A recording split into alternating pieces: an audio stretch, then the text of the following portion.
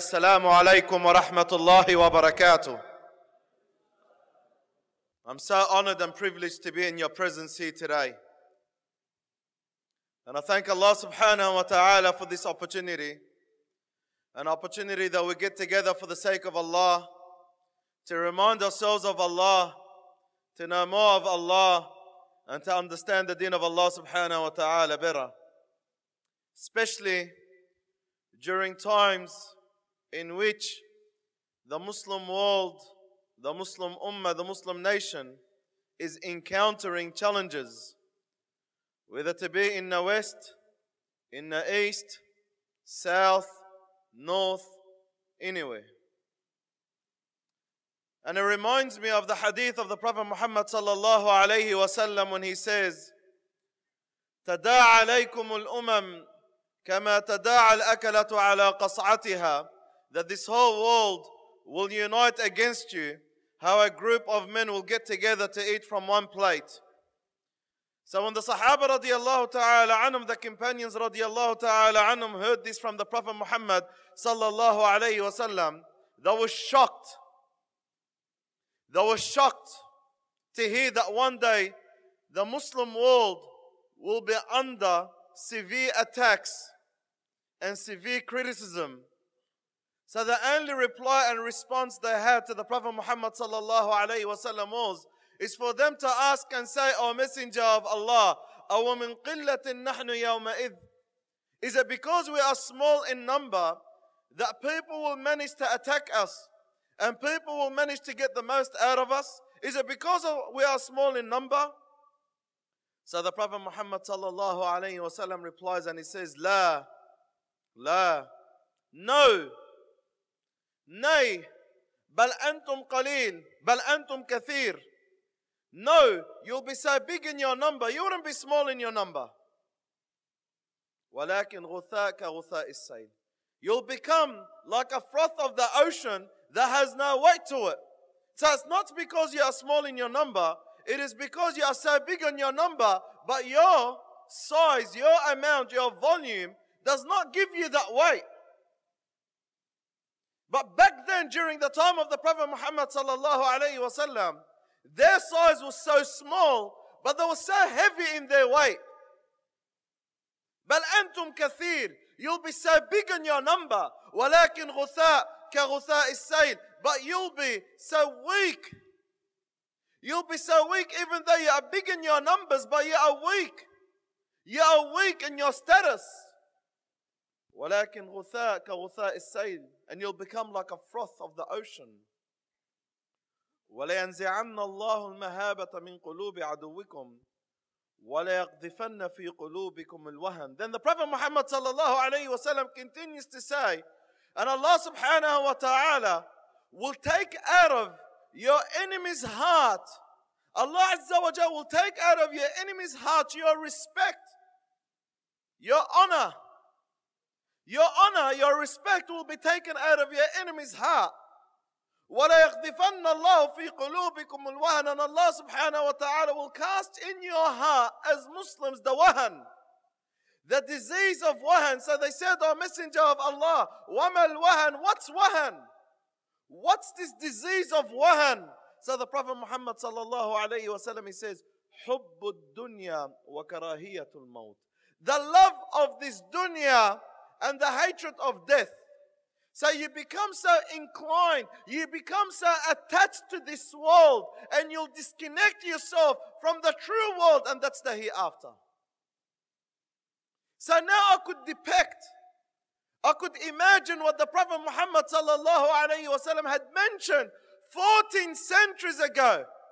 The situation of the Muslim ummah, the situation of the Muslim world, in which we are becoming under continuous attack, continuous criticism, whether to be in our values, in our morals, in our principles, in what we believe in what we adhere in. And the Prophet Muhammad sallallahu alayhi wa sallam draws the image for us. The entire world will unite against you and attack you. The entire world will unite against you and defame you. The entire world will unite against you and criticize you.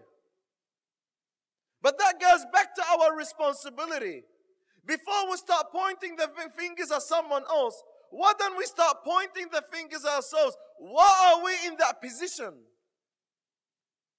Why are we in a position where anyone can continue attacking the Muslim world and attacking Islam as a religion, attacking the Quran as the sacred book of the Muslim world, and attacking the Sunnah of the Prophet Muhammad sallallahu alaihi wasallam? It is because of our weakness. Our weakness led us to be in a position where we become in a very vulnerable position that anyone can speak ill of Islam and Muslims. And that weakness comes, number one is our disconnection from Allah subhanahu wa ta'ala. Not being connected to Allah the Almighty, not being connected to Allah the Creator, not being connected to Allah the Master. So we'd rather be connected to the creation of Allah before we are connected to the Creator. No, when we reconnect ourselves to the Creator, Allah subhanahu wa ta'ala will make ease, and Allah subhanahu wa ta'ala will make everything easy upon us. So let us reconnect to Allah subhanahu wa ta'ala. And know that at the end of the day, the affairs of the Muslims and the affairs of the world and the affairs of the universe are in the hands of Allah and none but Allah subhanahu wa ta'ala. And whatever Allah Azza wa Jal wills, it will happen. Whatever Allah subhanahu wa ta'ala decrees will take place. Whatever Allah subhanahu wa ta'ala wants will happen. But Allah Azza wa Jal wants us to be connected to Him. So if we want to see a change from Allah, well, the change comes from us, because Allah subhanahu wa ta'ala makes it very clear in the Quran al-Kareem. Inna Allah la yughayyiru ma biqawmin hatta yughayyiru ma bi anfusihim. Allah subhanahu wa ta'ala does not change the condition of people until people themselves change their condition. So if you want that condition to be changed, and I want that condition to be changed, and we want everything around us to be changed, then we need to change ourselves. I need to change myself. You need to change yourself. And we need to change within us. Because the problem is internal more than external. And that brings me to the second point. And that is our division. Our disunity is making us so weak. Our division is killing us. Our division is destroying us. In which we are so divided, so against one another, that we rather put effort against one another than putting the effort for each other. We rather put the effort in trying to undermining one another than respecting each other.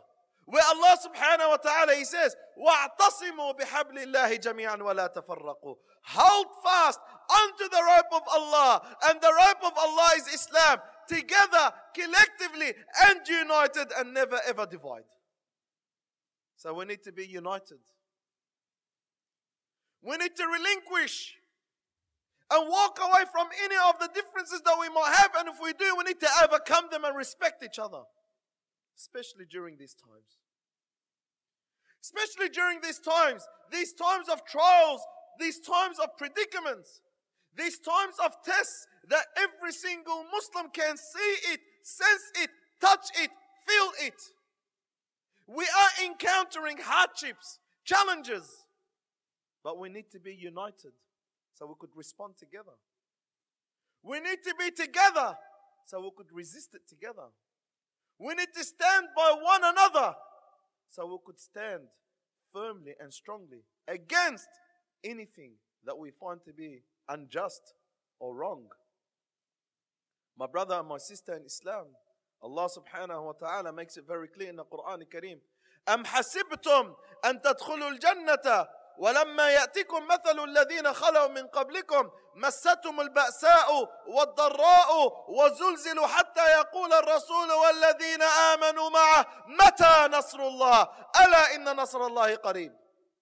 Allah subhanahu wa ta'ala tells us in the Quran al-Kareem, do you think that you'll acquire the Jannah before you experience what the previous nations before you had experienced?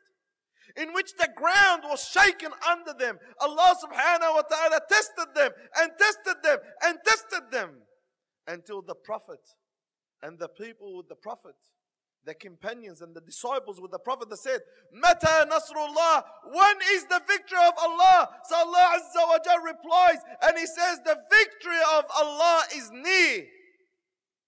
Yes, yes, the victory of Allah is near, but that's after we face trials. That's after we face tests. That's after we unite, Allah will give us the victory. That's after we get together and start respecting each other, Allah subhanahu wa ta'ala will grant us victory.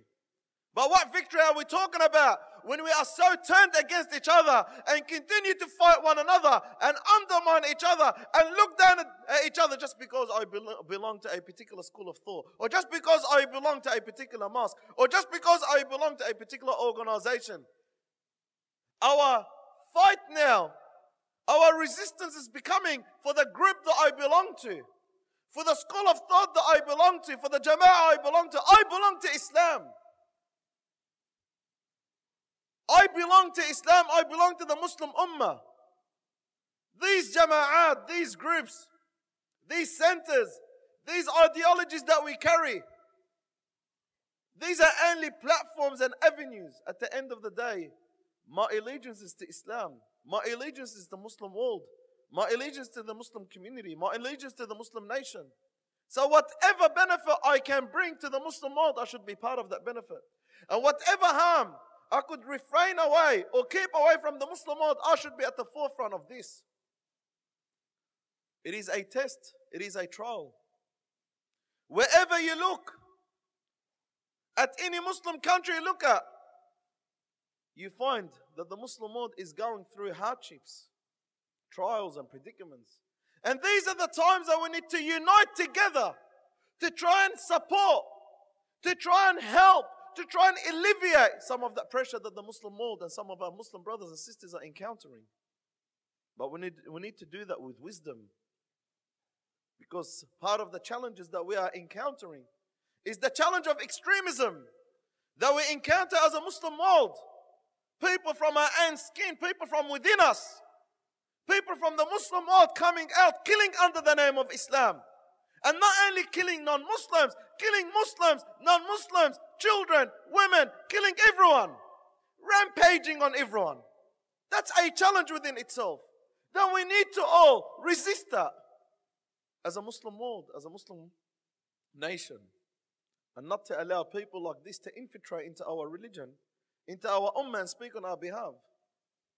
My brothers and my sisters, Allah subhanahu wa ta'ala, He says, أَحَسِبَ النَّاسُ أَن يُتْرَكُوا أَن يَقُولُوا آمَنَّا وَهُمْ لَا يُفْتَنُونَ. Do people think they'll be left alone before they are tested? Well, being a Muslim is also being part of the trials that Allah subhanahu wa ta'ala will test you with. That Allah Azza wa Jalla put you through different trials and different tests. It comes part of our package as a Muslim. You can't expect to say, Ashhadu an la ilaha illallah wa ashhadu anna Muhammadan abduhu rasul, and Allah subhanahu wa ta'ala doesn't test you.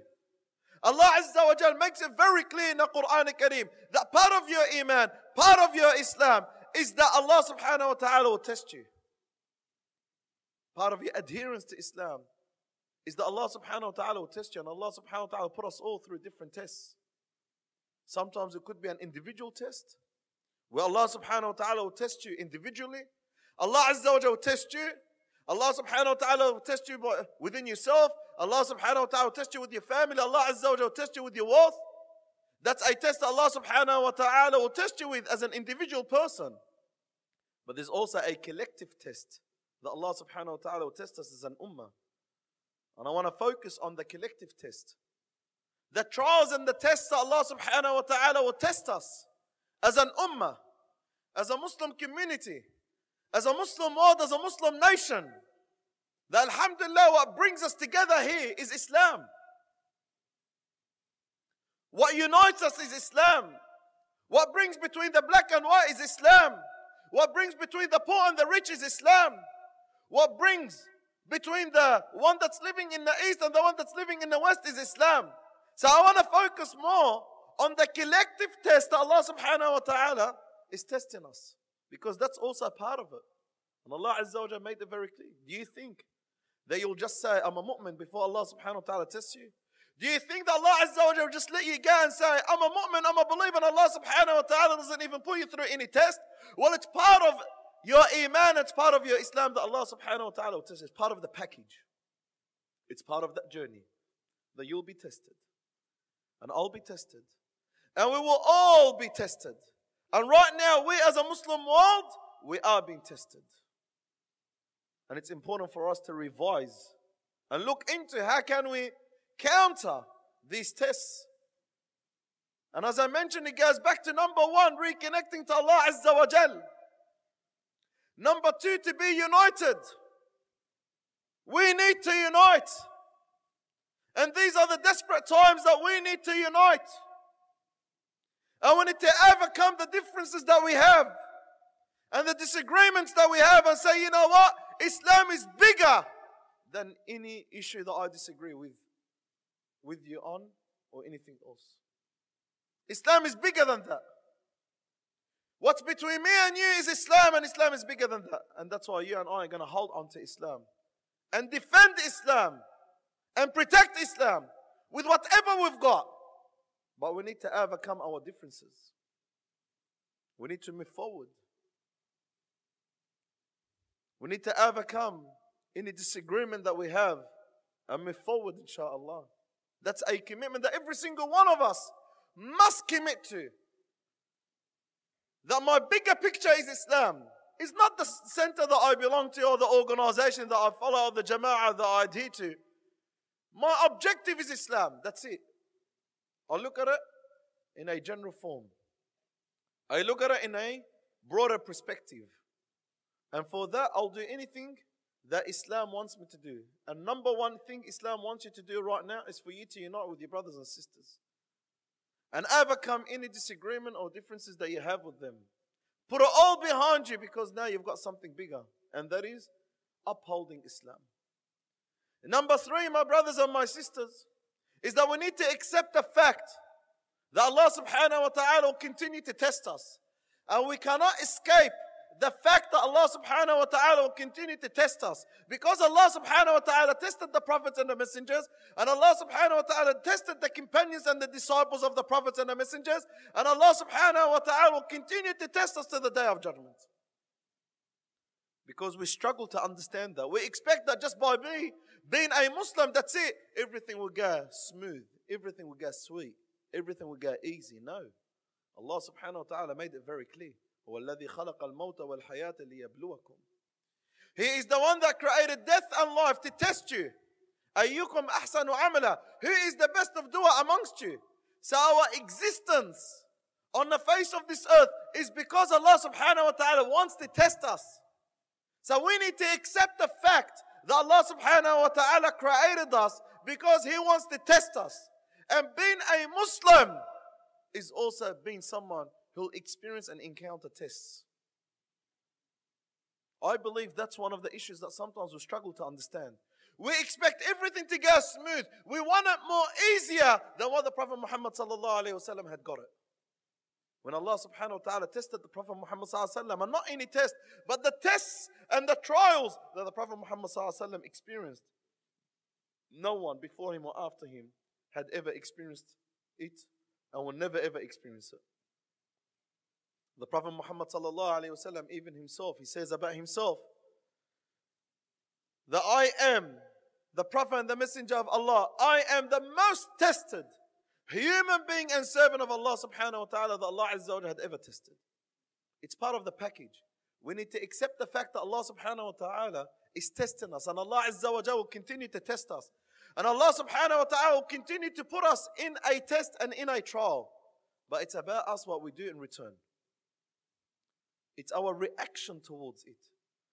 And sometimes we react positively, and sometimes, unfortunately, we react negatively.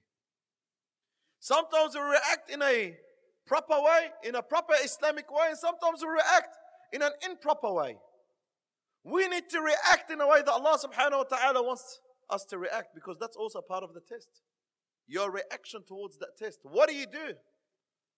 What do you do when you see or you experience or you encounter a test? What's your reaction towards that?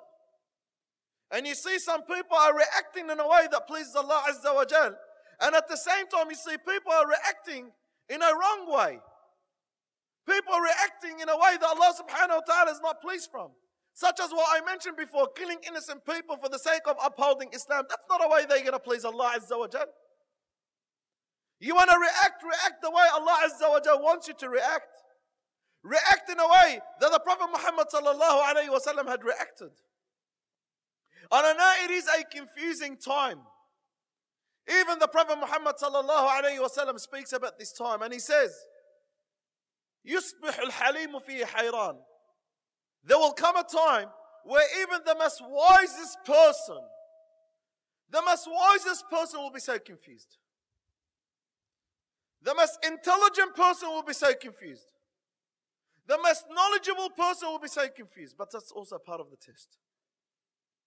We need to contain ourselves, restrain ourselves, and be smart how we'll deal with those matters. Because as we all experience tests and tests and tests, Islam is under attack. The Muslim community is under attack. Muslims around the world being persecuted, displaced, killed. Children have been orphaned. Women have been widowed. And more and more and more. What's my stance to this? What's my position on that? My position is what Allah subhanahu wa ta'ala wants me to do. What Allah Azza wa Jalla wants you to do, He wants you to react. But Allah Azza wa Jalla wants you to react with wisdom and smartness, not stupidity. And Allah subhanahu wa ta'ala wants us to react in a way that pleases Him. Not in a way that pleases me, not in a way that pleases you. Because a lot of the times we react in a particular way thinking that we are pleasing Allah. But the reality is we are pleasing ourselves, we are pleasing our desires. For that we need to be so vigilant and smart how we deal with those matters. We need to be wise and intelligent how we deal with those matters. Because it is a confusing time. And it is a very difficult time, a very challenging time. But alhamdulillah, when you see a beautiful gathering like this gathering, brothers and sisters are getting together for the sake of Allah, this is a good sign that alhamdulillah there is a lot of hope and a lot of goodness in this ummah. And that's the fourth thing, never lose hope. Never ever lose hope. لا تيأسوا من روح الله. As Allah subhanahu wa ta'ala says in the Quran al-Kareem, do not lose hope in what Allah subhanahu wa ta'ala had promised. Don't lose hope. Do not lose hope that one day, inshaAllah, that pressure will be alleviated. That challenge, we will overcome it. Those issues that we are confronted with and encountering, inshaAllah, will be long gone. Don't lose hope, but depend on Allah subhanahu wa ta'ala. Reliance on Allah Azza wa Jal is very important, as the Prophet Muhammad sallallahu alaihi wasallam did. To rely on Allah Azza wa Jal. At-tawakkul ala Allah. Have reliance on Allah subhanahu wa ta'ala and know that everything is in the hands of Allah and all affairs are in the hands of Allah and nothing will happen beside the will of Allah subhanahu wa ta'ala. As the Prophet Muhammad sallallahu alayhi wa sallam, he says to Abdullah ibn Abbas, وَاعْلَمْ لَوْ أَنَّ الْأُمَّةَ اجْتَمَعَتْ عَلَىٰ أَنْ يَنْفَعُوكَ بِشَيْءٍ لَمْ يَنْفَعُوكَ إِلَّا بِشَيْءٍ قَدْ كَتَبَهُ اللَّهُ لَكَ وَلَوْ اجْتَمَعُوا عَلَىٰ أَنْ يَضُرُّوكَ بِشَيْءٍ لَمْ يَضُرُّوكَ إِلَّا بِشَيْءٍ قَدْ كَتَبَهُ اللَّهُ عَلَيْكَ. If this whole world gathers together and unites to benefit you with a matter that Allah Azza wa Jal did not decree, that will never ever benefit you. And if this whole world gathers together and unites to harm you over a matter that Allah Azza wa Jal did not decree upon you, that will never ever happen. It's all in the hands of Allah, but never lose hope in Allah. Always have strong hopes in Allah subhanahu wa ta'ala and know that Allah Azza wa Jal will fulfill His promise. And what's the promise of Allah Azza wa Jal that He'll fulfill? هو الذي أرسل رسوله بالهدى ودين الحق ليظهره على الدين كله. He is the one that sent His Prophet and Messenger Muhammad sallallahu alayhi wa sallam with the deen of Islam for Islam to prevail, for Islam to prosper, for Islam to thrive and grow. And as much as attacks Islam will experience, Islam will continue to grow and thrive and prosper because the one that's looking after Islam is Allah subhanahu wa ta'ala. Allah is the one that's taking care of the affairs of Islam. Allah is the one that's taking care of Islam. Allah Azza wa Jal is the one that's taking care of all the matters that are pertaining Islam. We only have a very minimal role when it comes to Islam. And if it was on us, if Islam was depending on us and everything to do with Islam was revolving around us, Allahu A'lam how far Islam will go. But subhanallah, you continue to see Islam thriving and growing and prospering. Why? Because Islam is looked after by Allah. Islam is taken care of by Allah subhanahu wa ta'ala, because Allah Azza wa Jalla had promised, and Allah Azza wa Jalla will fulfill His promise, and the promise of Allah subhanahu wa ta'ala will be fulfilled now or later or soon, in which Allah subhanahu wa ta'ala said Islam will prevail.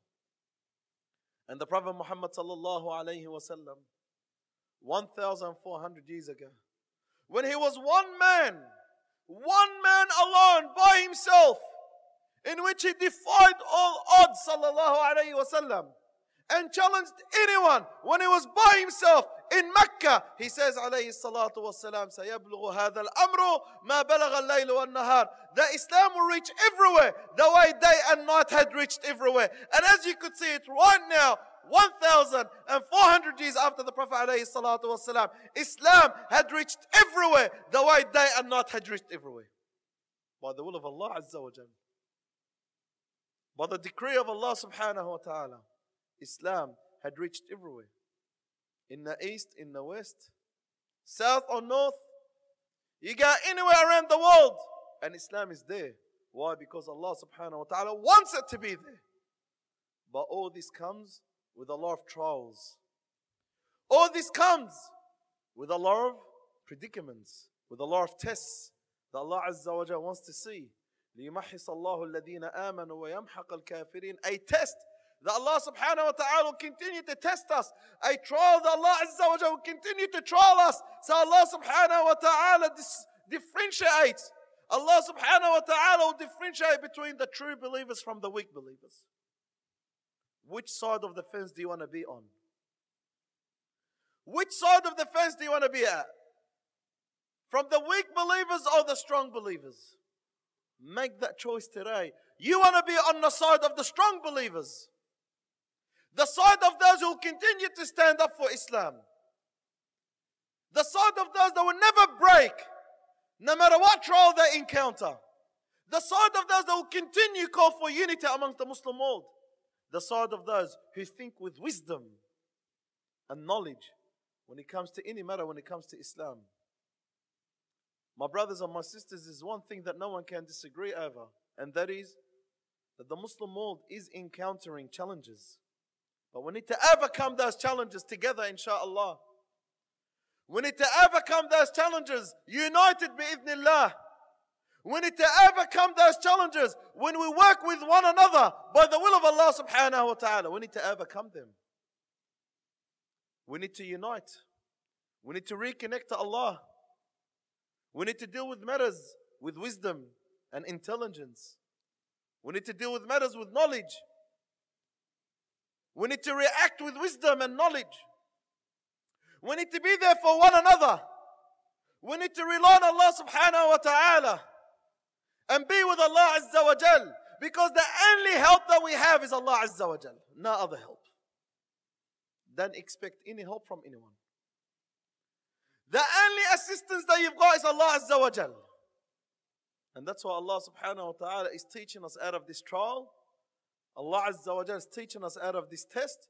He is teaching us to depend on Him. If there's a lesson that we need to learn from this trial, if there's a lesson that we need to learn from these tests that we're all encountering, is to know that if we want to depend on anyone, is to depend on Allah Azza wa Jal. إِذَا سَأَلْتَ فَاسْأَلِ اللَّهِ. If you were ever to ask anyone, ask Allah. And you find Allah subhanahu wa ta'ala there for you. Supplicate to Allah and ask Allah Azza wa Jal. Supplicate to Allah and ask Allah subhanahu wa ta'ala to make it easy upon us and upon the Muslim world. These are the times that we need to reconnect to Allah and depend on Him and ask Him. And ask Allah subhanahu wa ta'ala to make it easy upon every single one of us.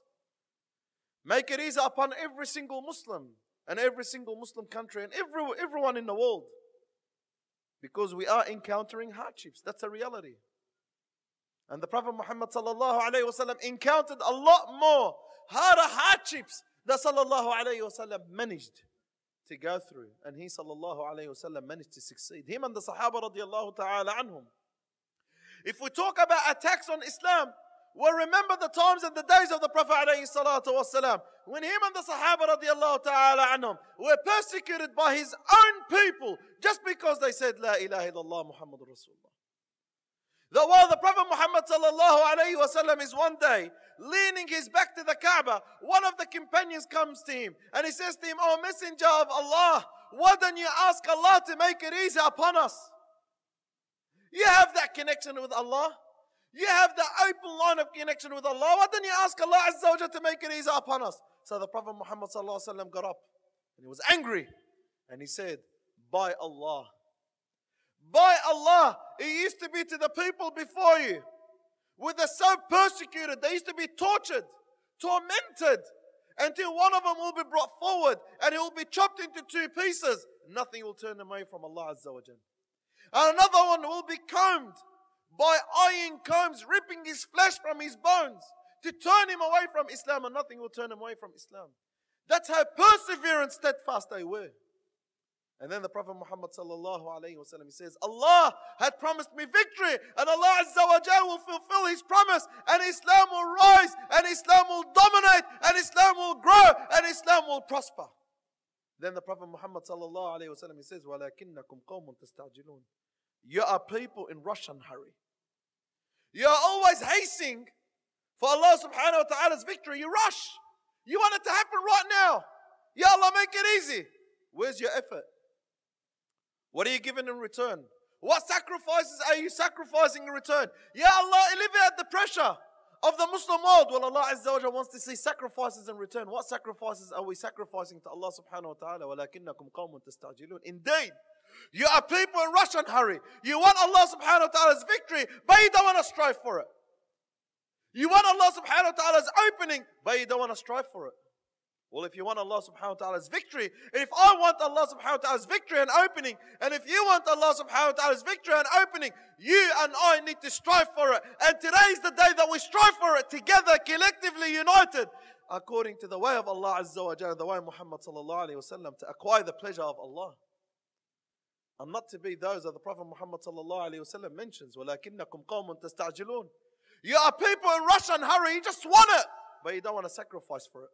You don't want to work, but you want to get paid. You don't want to work, but you want to get paid. Well, Allah subhanahu wa ta'ala wants to see some work. Allah subhanahu wa ta'ala wants to see some effort. Allah subhanahu wa ta'ala wants us to take initiative. Allah subhanahu wa ta'ala wants us to see that we'll do something for His pleasure. Allah wants to see from us that we are willing to sacrifice. So take an initiative and think about what contribution are you contributing to Islam? What sacrifice are you willing to make for Islam? And if there's one sacrifice that we need to make for Islam right now, it's for us to reconnect to Allah Azza wa Jal and unite. And relinquish and refrain away from anything that we might disagree over. And start understanding one another. Open that line of communication. We've got bigger issues internally for us to be concerned over the external issues.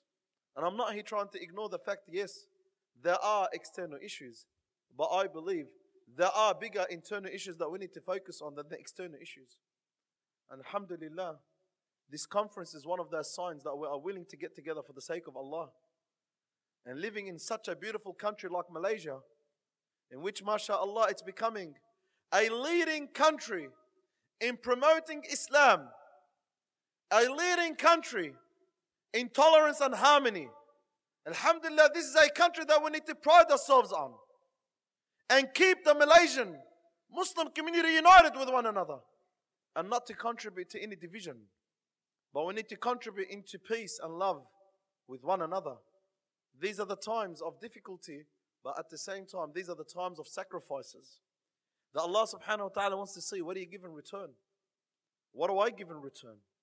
What are we willing to do? Because a lot of the times when we're under a lot of pressure, we don't think right. And this is the time that we really need to think right.